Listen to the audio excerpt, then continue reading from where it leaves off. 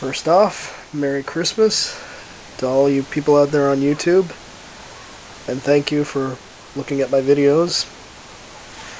This video is a video request that I got a few days ago from this person. Can't really pronounce their name on here, but they had some questions for me that they wanted me to answer, so this is an answer to their questions. This video will be about, about how I identify with being Ethiopian and what it means. In regards to your first question, I identify as an Ethiopian American. I don't identify as African American. Why? Because it's just different culture, different aspects, different race overall. I mean, a lot of people argue the issue and say, Ethiopian and African American is the same. No, it's not. The culture is completely different. Different music, different looks, different features. Only similarities would be that of color, but even other African races like Zimbabwe people, South Africans, people from Chad, Morocco, Egypt, they're not African American. So to answer your question, no. I disagree with Ethiopians being African Americans. They're Ethiopian Americans. In regards to your second question, which I'm reading right here, African Americans, they do look at me differently, and I do not get accepted by them. Why? Because the culture is different.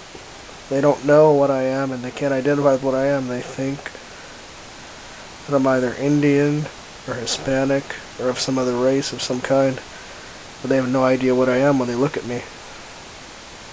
I don't know if that helps answer your question, but I don't know, but that's the truth.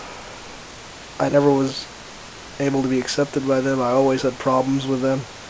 I never got along with them, It was a very difficult being around them my whole life. I got teased, made fun of, beat up. And lastly, Ethiopians don't have a problem at all. They're just their own people. I mean, I know you said you're half Somali, half Ethiopian from this letter you sent me. And, overall, it's just, you just gotta treat people like people. Doesn't really matter. I mean, I don't know, I know you said you're writing a book or you're writing a report or something, so you already should know that a lot of Ethiopian people are very racist. They don't like African Americans. A good majority anyway. Especially the older generation. Like your parents or grandparents. It's just not the same culture. You gotta realize Ethiopians were never slaves. They never got colonized like other African races got colonized. Ethiopia never did. It's a proven fact. Which, you can look up yourself if you don't believe me. And lastly, you want to know if I was raised by a single mother. To answer your question, yes, I was. I never had a father.